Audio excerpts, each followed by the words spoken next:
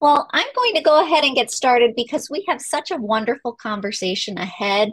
Welcome to all. I'm sending you wishes for safety and peace tonight and always. I'm Allison Green Myers. I'm the program director here at the Highlights Foundation, and I'm here to welcome you to the HF Gather for the month of February. With me tonight from the Highlights Foundation is our executive director, George Brown. Hi, George. Nice to see you. And I can see already as attendees many of our Highlights Foundation team members. So, welcome to all of you. A note for you as our guests who are gathering, this is a webinar, so we can't see your video, we can't hear your audio during the session, but we can see you in the chat and we can see you in the Q&A feature. There are closed captions available if you'd like to use them. And of course, closed captions will be included when you watch the recording or have the recording sent to you. If you're here with us live, we have the chat enabled for hosts and panelists to be able to see your messages right now. And then I'll open it up fully in just a moment so you can chat with everyone. We would love for you to use the Q&A feature, though, to list questions, not the chat.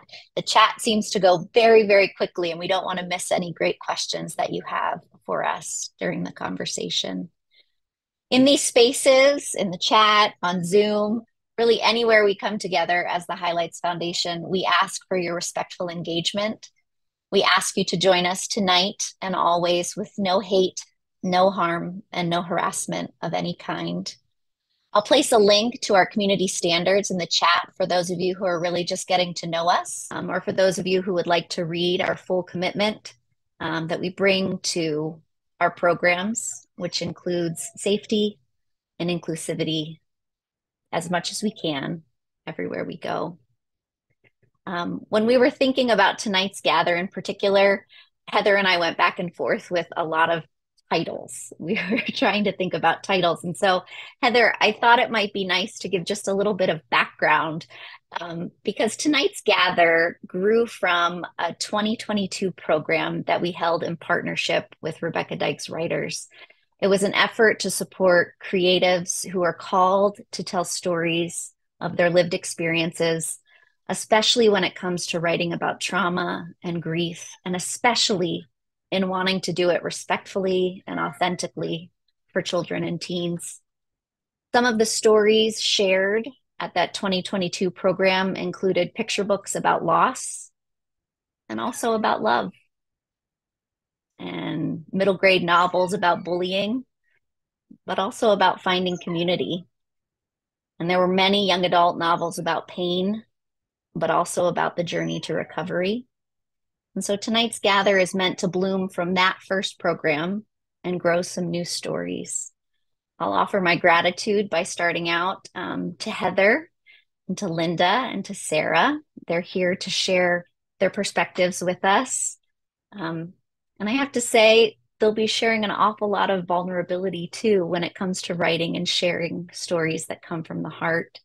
I think they're very personal, and quite profound. And I think right now, especially, these stories are being asked to share more and more. And authors for kids and teens are being asked to really put our hearts out there, to show up and show our vulnerability. We're asked to uncover stories that we wish we had when we were experiencing a multitude of challenges as we were young.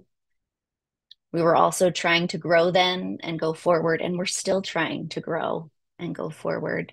So I thank you, Heather and Sera and Linda, for trusting our community tonight to share these stories. For those of you listening right now or reading the transcript, check in with yourself during tonight's discussion. When you talk about it and when you craft stories that really come from the heart, come from those tough lived experiences, you never know what kind of personal connections will flood in. If you need to pause, please do. If you need to take a deep breath, please do. I ask you to join us tonight, open-hearted. These will be a lot of stories shared. You might even share some things with us when we open up the chat. Come to it with respect, come to it with tenderness. Think about those kids who need to hear those stories right now. So we'll have a conversation between Heather and Sera and Linda, and then I'll come back at the end with some questions that you'll be putting in the Q&A feature. But first, let's start with Heather, Heather Demetrios. Heather, for those who don't know you, I've had the pleasure to know you for just a few years and have enjoyed our time together so much. This subject, the topic tonight, and really the program with Rebecca Dykes Writers, um, it's pretty personal to you. You have a lot of connections to it. I wonder if you might open up by sharing a little bit about yourself and how you connect to tonight's conversation. Yeah, first, I just want to thank everybody for coming tonight, for showing up with your full selves and everything that has happened in your life and is happening and will happen, and for your tender care of your readers. Before I say anything, I just want us all to take a collective breath because I think, what we're talking about, what we're working with, the more we can feel connected to our bodies and to ourselves, the more that we're able to tap into the stories that want to be told and that need to be heard. So if you want to just take a minute, if you want to put your feet on the ground and just feel your connecting of your body to wherever you are. So if you're sitting, if you're laying down, whatever you're doing, just noticing those points of contact. If it feels honest, you can put a hand on your heart or your belly. You don't have to. And then just taking in a deep breath in through your nose and filling your belly and then breathing out any tension. And we'll just do that two more times together, in through the nose and out through the mouth. And one last time, in and out. I love the idea of all of us breathing together and that sense of connection, which is really what this work is about. So as Allison was saying, this whole program that we're doing with highlights is very personal to me. I will start, for those of you that don't know me, I'm a predominantly YA author, and I got my MFA in writing for children at Vermont College of Fine Arts. I'm sure many of you in the chat have some connection to VCFA. Linda and I were actually in the same class together there, as was Jane Hong, who is the founder of Rebecca Dykes Writers. And Rebecca Dykes was her daughter. And she died as a result of gender-based violence. And Jane's reaction to that was to continue her daughter's legacy of humanitarian work. She was an aid worker in Lebanon with the British government, and also to build on her own desire to tell stories. And she thought, what better way to help protect vulnerable young women and really people by than telling stories. And so together we kind of worked out what that would look like and began working with highlights.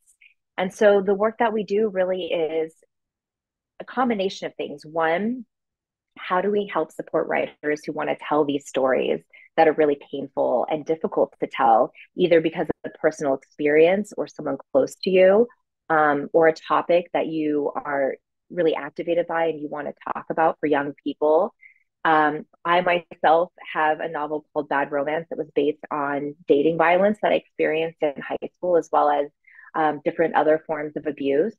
And it was really interesting when I was trying to tell people about the book, and they wanted to know what's the love story, and it's like, well, actually, it's a love story of someone falling in love with themselves because it's an unhealthy relationship, and that kind of took some people aback.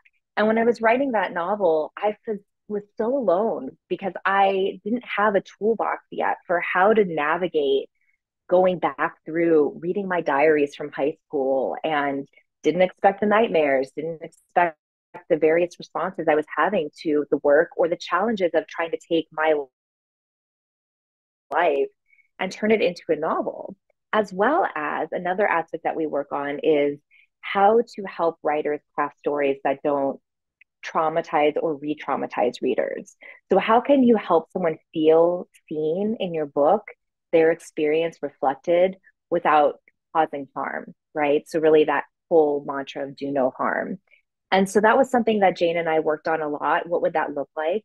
And what would it look like to create a supportive environment for writers to explore their stories and get that toolbox of support?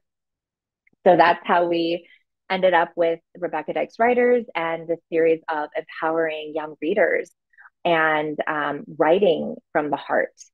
So that's kind of my background with everything.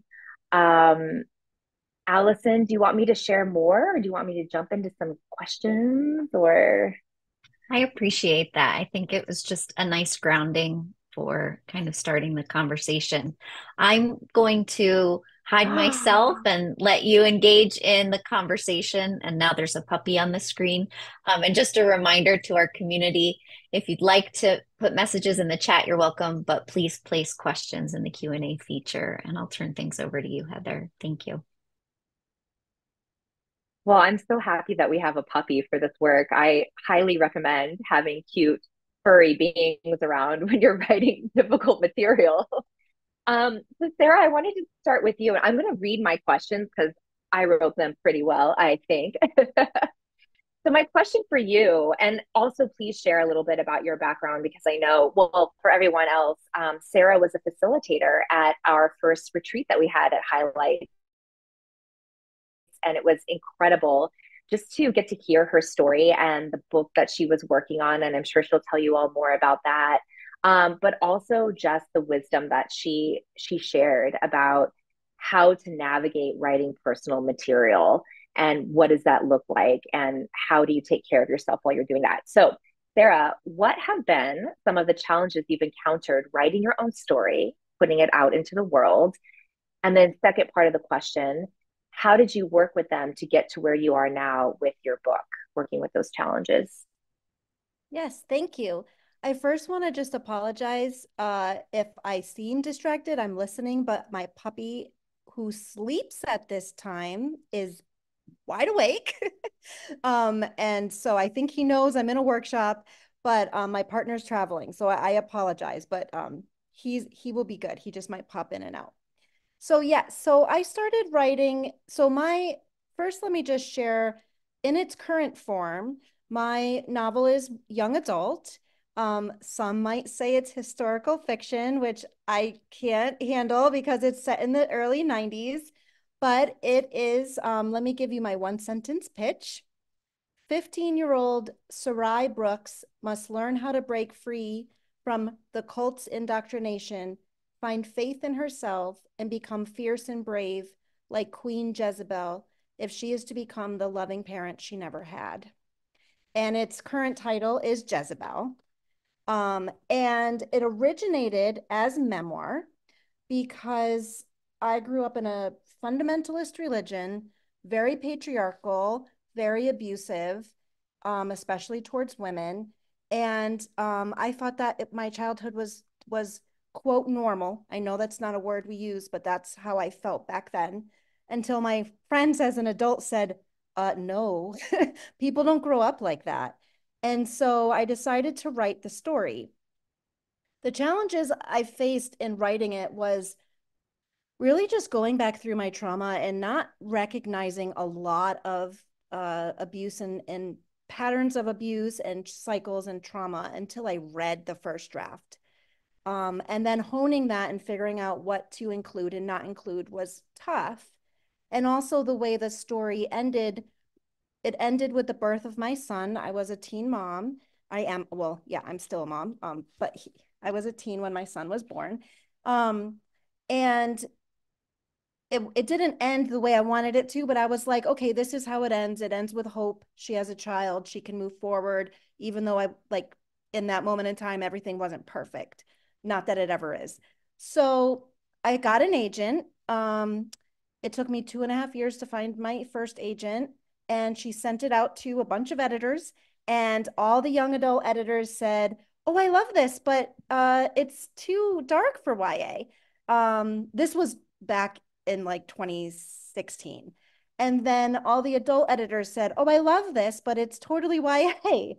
And one editor said, "Oh, I really love this, but I can't buy a memoir if you're not a celebrity. Would you fictionalize it?" So she really got me thinking. And that I think was a bigger challenge than writing my memoir because it was really difficult for me to divorce the actual life events I went through to give this character and her experiences and her family um, a whole new story, but with the same feelings and sentiment. What I loved about that experience, it took me 5 years to revise, everybody. And what I loved about the experience, though, is I was able to rewrite my history and ultimately give my teenager self the ending I wish that I actually had at that age. My son is now 27 and successful and wonderful, which is great. Um, so I would say those are the biggest challenges. And for anyone who ever hears that an agent or editor is interested in their work, really there's no time limit. The editor that loved it 5 years ago is one of the people my agent left agenting. So now I have a new agent. Um, but that editor is reviewing it now. It doesn't mean she'll buy it, but she was so excited that I finally finished it after 5 years. And Sarah, can I ask a follow-up question? Because as you were speaking, I was thinking about my own experience writing it was a memoir at first, and then I changed it to fiction because that's what my editor suggested. And at first I was resistant, but then ultimately felt really happy with that. I felt like it gave me a little, like that little bit of distance to actually go deeper into the material and deeper into the hard stuff because there was just like that little buffer of safety. And then when I finished the book, I felt like it was a really healing experience for me, really cathartic. I'm curious for you, did you experience that buffer? Did you experience catharsis? Would you say writing this novel was healing for you? Not that it has to be, I'm just curious. Yeah. Um, it really was cathartic. One thing that I realized fictionalizing helped me do was actually add in it became more honest and raw because I realized I was holding back certain things because I don't know why. Like, so I really was able to delve into um more of the emotional feelings and the repercussions of growing up suppressed and oppressed and all the words. So it was definitely cathartic. And one of my favorite things is my brother was 27 when he died, and when he left the religion, he died in a car accident. And we were taught if you leave the religion, God will kill you. And so to me, back then, I was very young. We were much age difference. I felt like, obviously you can't leave the religion. God really does kill you. So I fictionalized him and made him only a year older than the main character. And even though that Michael is a completely different Michael than my brother, I felt like I got to revisit my relationship with my brother, which feels really bizarre. And I even had a dream where he like approved of this younger version of himself, which I believe he really came to visit me because he's only come to me once before. So that felt very, very healing in so many ways. And how did you take care of yourself as you were writing this book? Because you're having these dreams, you're having all of this stuff coming up. Did you have outside support? Did you have practices that you engaged with, or was the writing itself really the support? Yeah, no, so I have couple critique partners. So I was able to call them when I felt overwhelmed, when I was like, what am I doing? When it reopened wounds I didn't realize that weren't fully healed. At one point I actually started going to a therapist again because I was like, um, I really need to take care of myself, and I feel like I'm opened a whole can of worms, like even though I'm fictionalizing this, and that she helped me get through. Also, shameless plug, but the Rebecca Dykes workshop was just really, really helpful. It gave me, even though I was faculty, I walked away with just as much resources as the attendees did. Just Heather, all the meditative things and self-care and all the other faculty just really helped us all learn different ways to tap into healing and how to know when to stop, if that, like when to stop writing and take care of yourself. Yeah, I'm so glad you mentioned that because I kept thinking as you were talking, just almost like seeing you telling your story to us and just the ripple of resonance that went around that group of women. And I mean, I myself have experienced so much spiritual abuse from a fundamentalist childhood, and I know other people were telling you the same. And it was like you telling your story was so healing for us to be like, oh, I'm not alone. And like, we can tell these stories and it's safe to do so. And highlights, of course, is such a good place, a good container for that work. Thank you so much, Sera. So, Linda, as you're sitting here, I was just thinking, you know, as Sera was talking about her different agents, and you're an agent, of course. And one thing everyone might not know about you is just the easy manner and the warmth that you carry into every room. And I just feel anybody working on challenging material would feel so safe having you as an agent, that you would really have the patience. Like you were talking earlier when we were talking beforehand, that you've had writers who spent like 2 decades working on a story. And it's like, yeah, that's how long it takes. There's not like this pressure, you know? And especially with this kind of work, we can, as writers, hit those speed bumps. And you're a writer too, so you know where you're like, yeah, I'm going. And then you're like, whoa, that was really intense. And now I need a break. And so it seems like, you know, you have the capacity to offer that to your writers. So I have so many questions for you. One is kind of off of what Sera was saying, that, you know, all of these people were saying the story is so dark. And I keep hearing from writers, you know, no one's going to want my story because it's centering trauma, it's heavy, you know, it may or may not have a happy ending because what happened still happened, right? And so I'm curious, just what is your advice for writers? What are you seeing in the industry? I feel like I'm seeing a lot more openness to these kinds of stories, but I'm not in the trenches in the way that you are. So if you have a writer coming to you saying like, I want to tell this story, but I don't want to pour my whole heart into this and then just get rejected because it's too heavy. What are your thoughts on all of this? I know that's like a big topic. No. I mean, that's a good question, man. And you're right. It's a big question. Whenever we have conversations, generally, you know, agents will have those editor meetings, lunches, what have you. They don't necessarily talk in terms of trauma. They'll usually say things like, more and more, they've been wanting things that are trendy, right? They'll say, we want things that are trendy. We want escapism, you know, a lot of genre. They want things like that. And there have been a little bit, there's been a little bit more interest in darker things. However, I find it super interesting how editors, and this still happens a lot, editors don't mind, they don't use the word dystopian anymore, but things like that. Like when you think of the Hunger Games and people killing each other, and there's trauma there, right? And within that story, and all those kinds of stories, they don't mind when it's wrapped in a particular genre.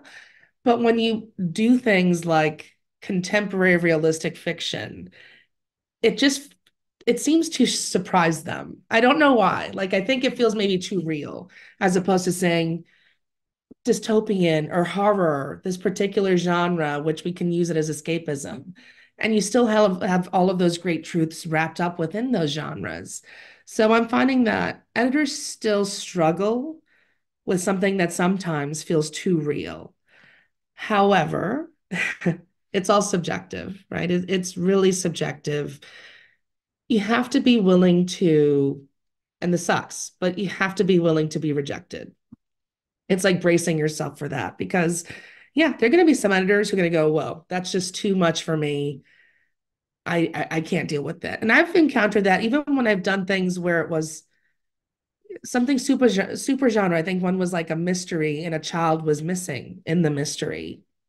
And so a person went, oh no, I'm a mother. I cannot read stuff like this. I'm like, oh, that's fair. I didn't think about that, but that makes perfect sense. Like now that I have pets, like I'm very sensitive to pet things. You know, I've always been sensitive for animals, but now it just feels a different level. So there's some people that if they see things like fundamentalist religion or, abuse with a boyfriend, they're just going to be like, no, I can't do it.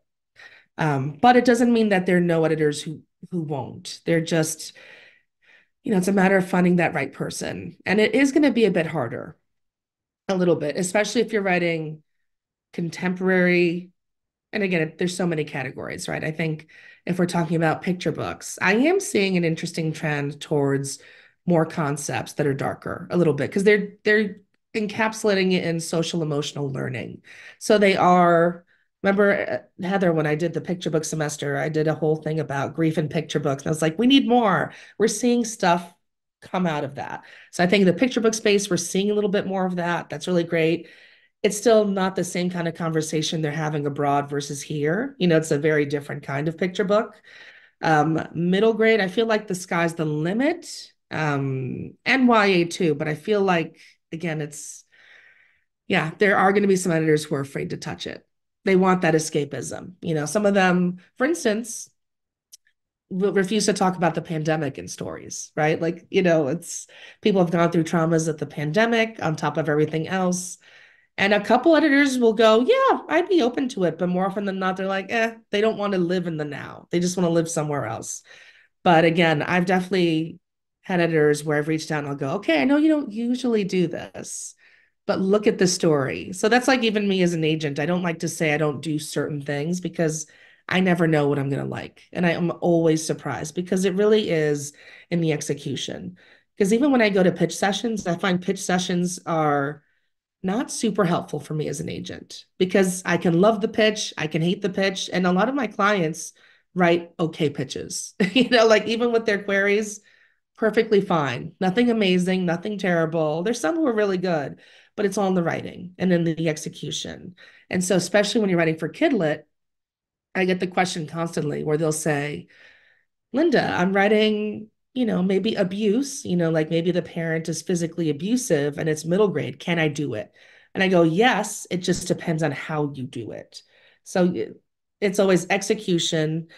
What is the story, right? What's the premise, right? Because you're still writing towards a market if you're talking about traditional publication, right? Self-publishing is its own thing. But if you're talking about, I want traditional, I want a bigger house, you are going to tailor it if you are looking for a certain kind of publication, but don't be afraid to write about serious things because it's all dependent on how it's wrapped up in the story. I think I really appreciate what you said about editors coming to our work with their own histories.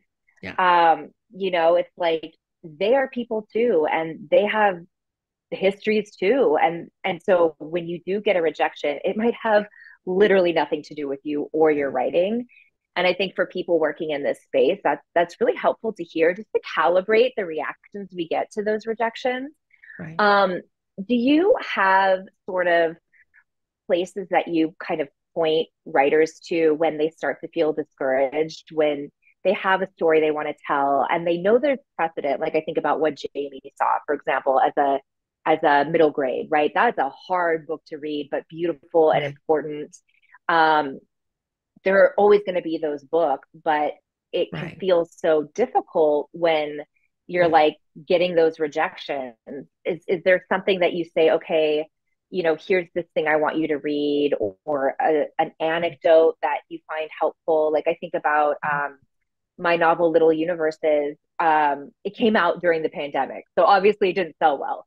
But I was discouraged about that. But then I got an email, I think it was like an Instagram message from a female reader who said, I was thinking about killing myself. And then I read your book where the character has a drug addiction and is suicidal. And then she came out of it. And I knew that I could get out of it too. And so thank you. And it's just like, holy crap. Like, it doesn't matter about the numbers, but it's like, I don't get to tell that story that often. And it's like, I want writers to know, like, you're writing for that person, but I don't know. What advice do you give? Yeah, I usually is anecdotes because, even when I try to think of the people who've written certain raw material. You think of like Ellen Hopkins and, certain people who are famous, but not everyone reaches that level of fame, nor do you have to be quote unquote successful to make a living somewhat as a writer. And that's debatable what that means, right? But if you want to get your book published, the question is, I always say, why? What are you, yes, you can want to hold your book in your hand, want Barnes and Noble. I mean, I get excited too. So, I mean, it's a whole other level when it's your baby, right?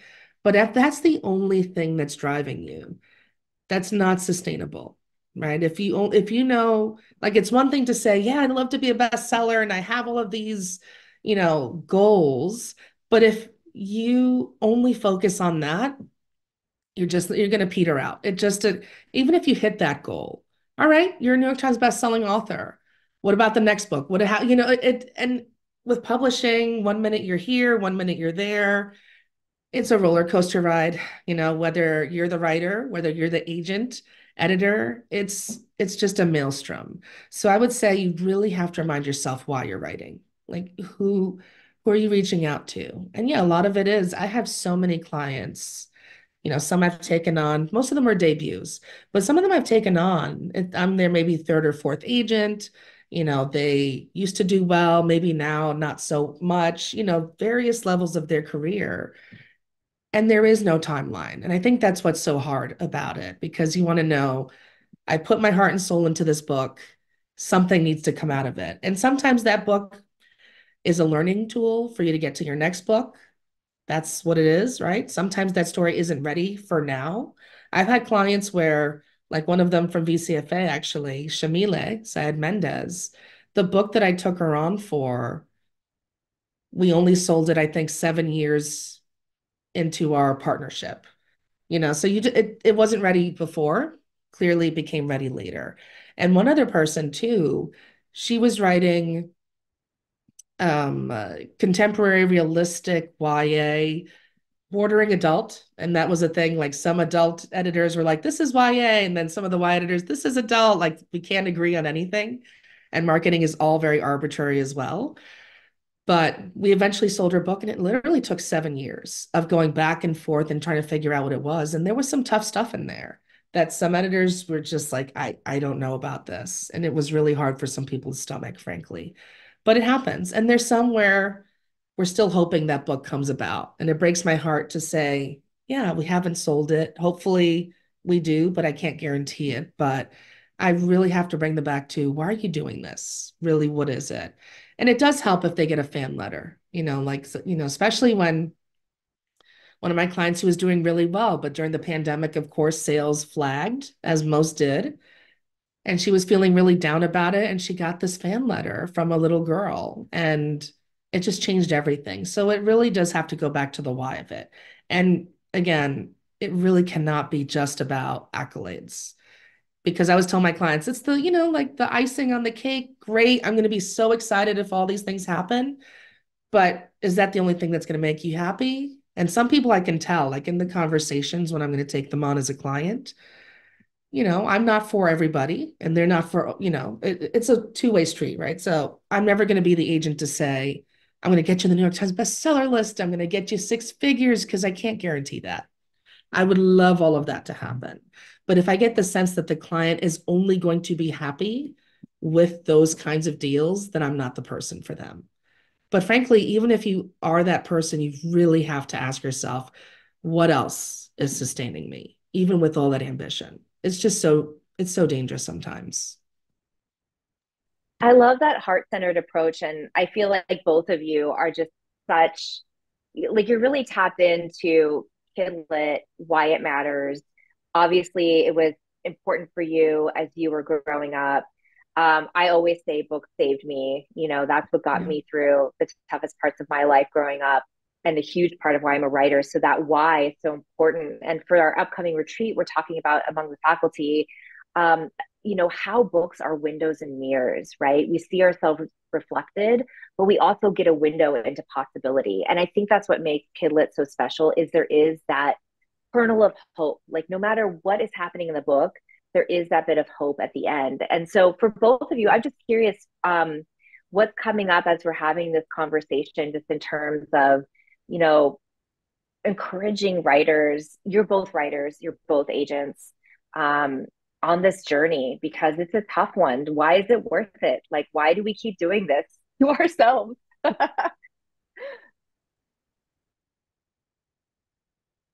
Um, I'll say for me, I- I'm doing it because when I was younger, it was really hard for me to find books that reflected what I was going through. And I also wasn't allowed to read, like all my books had to be approved. So like I snuck a lot of books, but it was just really, difficult. And for me, The Giver was the book that just really saved me. But my mother gave it to me once we were out of the religion. Um, and it's funny because the ending of that, which uh, I'm not going to tell you what the actual ending is if you haven't read the book, but there's kind of debate on if it's a good ending or a bad ending. And I was the only person, like kid around, that was like, this is a good ending, and everyone was like, no, it's the opposite of what you think. And to this day I still have not read Son, which is the follow-up book, Mhm. because I know, like, I have to read it. I own it, but I'm Yeah. so like hanging on to just like my like feeling of what happened to those characters. Yeah. Um, so I really, really want to be able to help teen moms realize that their life is not over, that they can be successful, that Yeah. um you can be a teenager and a mother and whatever else you want to be in life, right? Like it's not one thing or the other. And most of my friends were teen moms. It's just how like my community was. So Yeah. um that's why I write. And I will be damned if this book is like never, it better come out one day. That's all I gotta say. Yeah. I have hope. I have hope for sure. Yeah. I think that's the thing about writing. It's like you can't help yourself, right? I don't think I mean, you have to make the choice to commit to it, definitely. But it's even if you don't, you feel a difference when you're not writing, right? There's that whisper, and it's just something that's always there. And even when I was a kid, I was not the best at expressing myself, face to face in person. But writing, I always felt freer in the way I could talk. So I just always felt more open on the page. And even in high school and college, a lot of that was just journaling, right? Or just journaling my emotions, my feelings, and it made such a difference. So I just don't think we have a choice, honestly. You can certainly suppress it. I mean, is it hard to do? I love Netflix and I definitely watch a lot of TV, and I prefer to talk about writing than actually writing half the time. But I feel a difference when I am writing, even if it's just for myself. And that's what I always say too. Like whenever a client is stuck, whenever I'm stuck, if you just take the pressure off and just write the thing, you don't even know half the time what's going to come out. And your subconscious will always figure it out for you until you put on the editorial hat. Even for me, because I used to work in marketing, a big struggle I've had for so long was I'd start writing a story and I'll go, oh, that's not marketable. You keep the agenting hat, the marketing. I'm like, I don't know, like that's not a thing today. Like if I make it like werewolves and romance, maybe that's a thing. But when you start to do that to yourself, it doesn't feel real anymore. So yeah, I just don't think we have a choice. But I would say, even in terms of the quote unquote happy endings, right? What a good ending versus a bad ending, you don't have to wrap everything up in a pretty bow. Is there some element of hope, right? A light at the end of the tunnel. And I like those endings. I always think of like Guillermo del Toro movies where you could read them either way.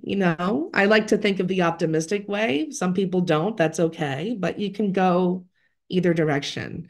And I think if you at least have that where there's an element of hope, you'll be fine. And don't make it cookie cutter boring because no one's going to want that anyway, honestly. Like I think it's boring. And that doesn't feel real anyway. And I think that goes back to what Sera was saying about how writing that book, it sounds like you had to write it, like it was coming out of you, and that, it hasn't sold yet, but you already have dividends from it, right? You're already seeing the healing that happened, the beautiful dream with your brother, like all of this processing that you did, and then even being positioned to sit here and tell us that story, probably more articulately than you ever have because you've gone through this whole thing.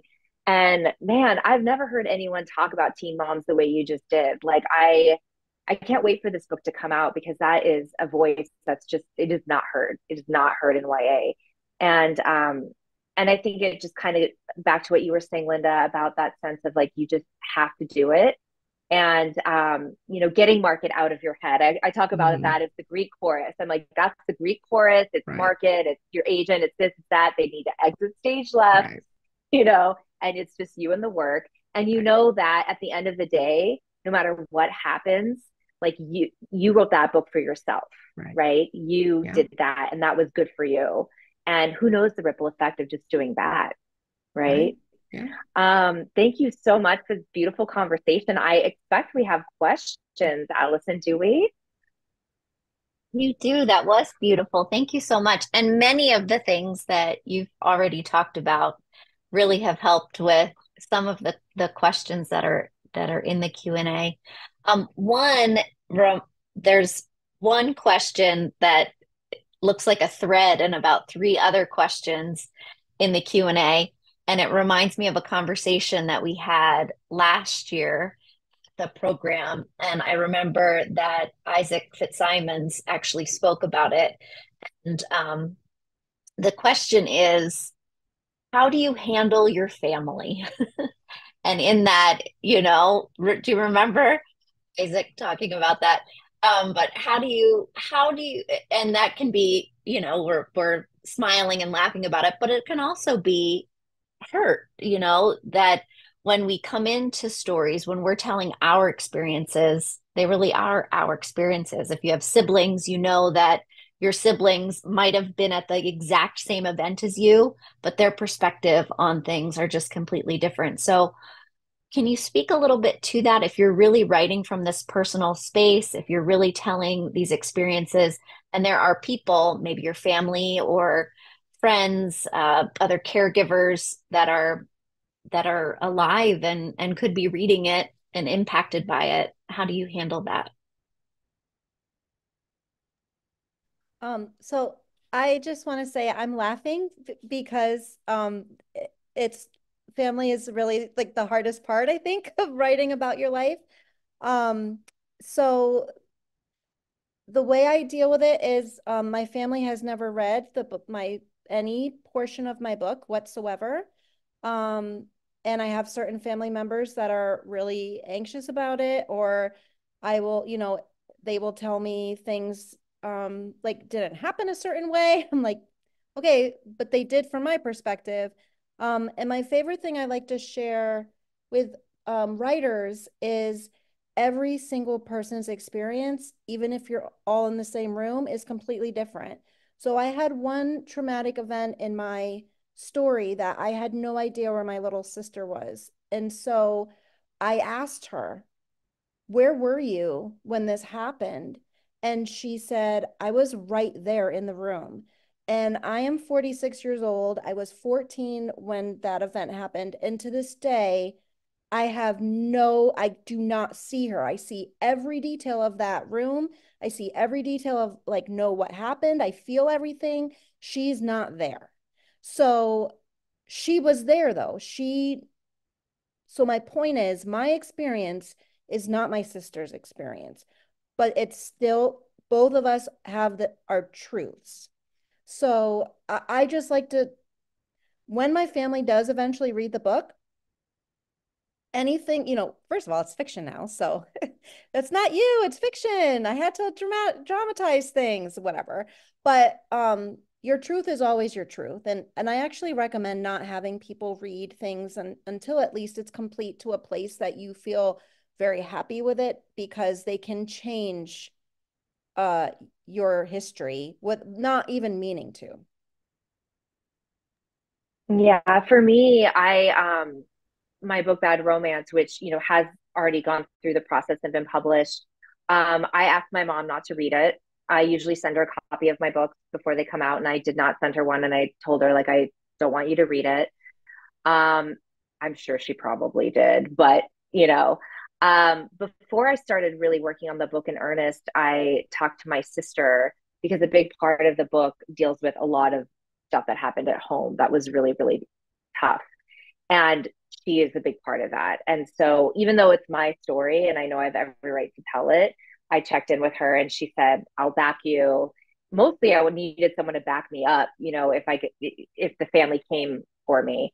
And then the other thing was originally it was a memoir, and I actually talked to legal at my one of my publishers, which is Macmillan, and they said, you'd probably win the court case, but this ex-boyfriend of yours could totally sue you. Um, and so I decided to make it fiction because I was like, I don't want to be in court with that guy, like basically. And it ended up being the right decision.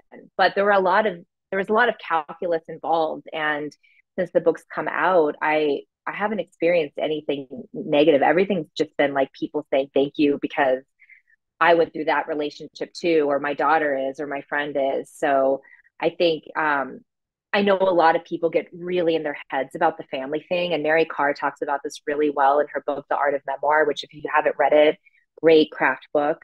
And she talks all about, the family thing. And it's a really personal decision for everybody. And no one decision is the right one.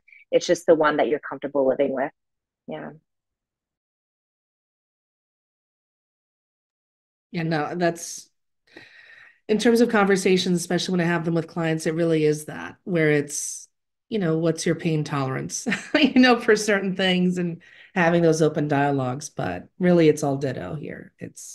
I wish we could say, well, do A, step A, B, C, D, but it really does depend on the person. Like I'm in a situation now with writing something. I'm like, I'm going to have to, and my mom's involved in this particular thing. I'm like, I'm going to have to like mention something, but yeah, I don't want her. Am I going to have her read it now? No, but I might give her a heads up about something in case she feels a certain way about it. But that's how I would approach it. It depends on the person. I think Just want to add one last thing. Yeah. Also because of me being just wanting to not upset any of my family members, I never talked about writing it. If they asked me, oh, how's your project going? I would say, oh, it's going, like just be very vague. Oh yeah, I'm searching for agents. Oh yeah, I have an agent. Like, but only if they asked, and I would never give them like real answers, like just very generic, vague answers. I think that's great. I was surprised uh, well, when my family read my book, I ended up having a conversation with my father that was about 35 years in the works. And I honestly think, had a fictional story never come into the world about something, and my dad could see a reflection of my mother in it, that we never would have had that conversation. Was I worried about other people in my family seeing it? Sure, but I'm glad that, that conversation was had, and it was hard. I'm sure he did feel a little hurt, but I think that writing can be a journey for us as the writer, and it can also be a big part of what we give to our family. That is why we write things down too. It makes me think a little bit. There's a few questions in here, and I think this one's really important. Just, I think a week ago, we finished a multi-month program with our Muslim storyteller course in children's book publishing. And one of the storytellers was talking about just right now, particularly how painful it is, and how hard it is to create. And one of the things that they shared was sometimes writing soothes, and sometimes we have to realize that writing can wait for us. And I love that thought. Linda, you were sharing a little bit about working with clients, and it's that eagerness to put something out or get something out, and then sometimes taking it in and saying, can it wait for for me to be ready for it too. That big story, this big piece, this big thing that I have to say, Sera, like the story you've created, it's waited for you to get to this point. And so many people are asking, okay, so I've waited and I've told it and it's sold and it's coming. And how do you actually prepare for sharing that much of your heart with the world? What do you think? I always tell clients to keep their support system around them, right? To whether it's family, friends, whoever it is, to really keep them around you because, yeah, like when you're bearing your soul, and they're going to be people who are, it's no longer your story, right? Once you put it out there, it's yours, but it's not exactly yours. They interpret it as they will, and you're going to get many interpretations that are going to shock you, in ways um, that are not going to be the most pleasant reactions, but you're also going to have some great interactions. It's just you have to be willing to take those unpleasant ones. But the only way I think that you can best handle it is by keeping that support system to know that you're not alone. Whether, talk to your agent, talk to your friends, talk to everybody around you because I'm not going to pretend and say it's easy. It's not. It's going to be an emotional roller coaster, which you can prepare as much as possible, but it's hard to tell until you're in it, which is why please support system is so critical.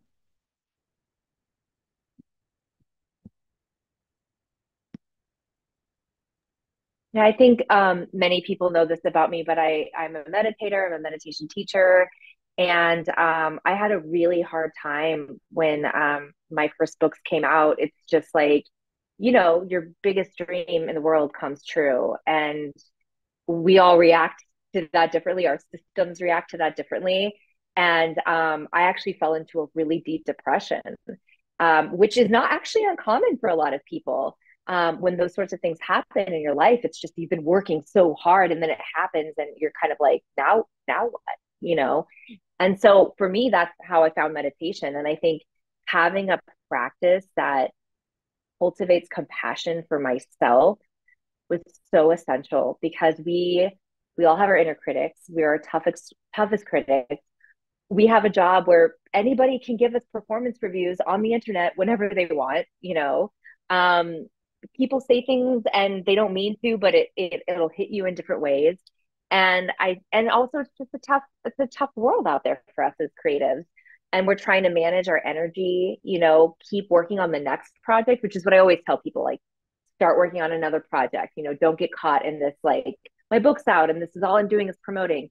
But I think if you can find, that support system, as Linda was talking about, and then some kind of spiritual technology, some kind of emotional ballast to support you, a daily practice where you are really checking in with yourself and not getting way lost up in the clouds of worry and anxiety.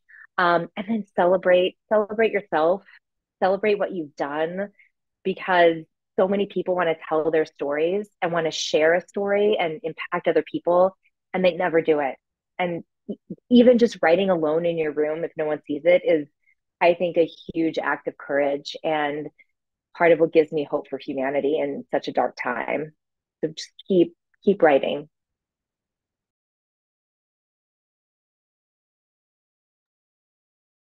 I love that. So we are coming up on time. I'm going to ask one more question from the Q&A, and then I might include some of them for those of you who have never come to one of our HF Gathers before. We will pull a blog post together. We'll try and answer some additional questions that we might not have gotten to. Several of the questions have to do with craft, literally the steps of turning memoir into fiction, and some of them have to do with researching and finding additional readers, and so we can kind of provide some guidance for that. But this question I loved. This question came in and said, what books recently have you read that you really feel center a child and also really holds that great um, uh, amount of hope and reality in them when it comes to grief or trauma. Um, what do you think Yeah. has been out there? Yeah. I bet you all have just tons of titles. We probably don't have enough time for it. You Well, wrote your thesis on this, Linda. Let's go. yes, it's so funny. I always have to schedule reading time because then time will go and I'm like, wait, I haven't read a book. Like that's not anything to do with me. And I always, so, it won the Caldecott this year. Vashti Harris. Oh my God, I'm ruining her name. Vashti Harris, I believe. My brain, but big. It's so funny that I'd seen that book around, and she's a best-selling author, and I was like, yeah, I'm sure I'm going to get to it. It looks really cute. I didn't know what it was going to be about, but it's about a girl who, a black little girl who is big, right? Bigger than the other little girls. And I always like to see different kinds of characters represented, especially in terms of body shape, right? And what was beautiful about that story, it wasn't just because I see a lot of body positivity, which is important. But in this story, the character kind of gets depressed. Like you see that she goes to a dark place, and kids can handle that. I like it when you can show the dark side. Read that book. It's just so beautiful. It made me cry. It's beautifully done. And it was, for all intents and purposes, it felt pretty dark. But at the end, there is a beautiful, hopeful message at the end of coming to love yourself. But there is this whole spread where you just see the darkness. And I think we need to see more stuff like that. So I love that book. I only read it like last month, which is so ridiculous because it's been out for a while. But yeah, I would please read it. It's so good. I love it. Great. Mine is for older kids, and it really this book presents trauma through the horror genre of YA. And it's really dark, so there's content warnings in the beginning, but it is I Feed Her to the Beast, and the Beast is Me by Jameson Shea. I listened to the audiobook, and it is just like amazing, phenomenal. But it's gruesome. You recommended that. You're right. I started that. I'm on a picture book kick, and I just want to do like a little plug for one of our faculty members, Stephanie Walker. So she is teaching at our highlights retreat. She's a clinical social worker with a specialization in trauma for children. And she wrote the most beautiful picture book called Lena and the Dragon. And it's just it's like something happens, we don't know what, and this is how this child is experiencing, feeling all the feelings and dealing with this every day. And if you want to see an example, and this is no matter if you're writing YA middle grade picture book, of trauma informed writing that allows the reader to be seen in their experience without going so dark that like then they get triggered. It's a great book. It's really fabulous. I feel like, so now we've done picture book and we've done YA. I should throw in a middle grade here just so we can make sure, and we haven't, I don't know. I'm going to go with Olubemi Sola, Rude Perkavich, the You're Breaking My Heart. It's a gut punch of a book, but it's done so incredibly beautifully. There is a sibling death in it, and there are the way that the main character, you really feel that tug of processing at that age level with fault. What could be your fault? What did you do right, and what did you do wrong? It's so incredible. It's so beautifully done. We could probably go on for the next hour with that, but we'll we'll take a step back from there, and we'll take a step back and we'll say thank you. we'll say thank you to the three of you first and foremost. But thank you, Allison, and thank you to the attendees who are interested in this. Absolutely. So a few additional words from me as we wrap up. I'm going to say, especially for those who were asking questions about craft, you were looking for opportunities for learning. I want to drop 2 links into the chat. One of them is part of our minis series. Minis are just 2-night classes. It's with Crystal Allen and Katie Kierden, and it's writing about mental health for middle grade and young adult readers. It's a 2-night mini. They're coming with writing exercises, tons of examples. They're coming in and sharing stories similar to what we talked about tonight, but then digging into how you're crafting your stories with that.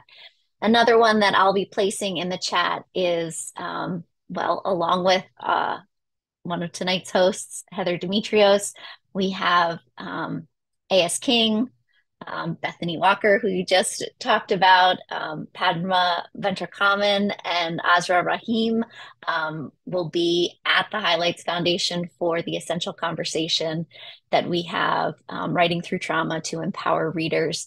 We really do believe that this program that is part of an essential conversation that we need to engage in for all of the reasons that you've talked about tonight.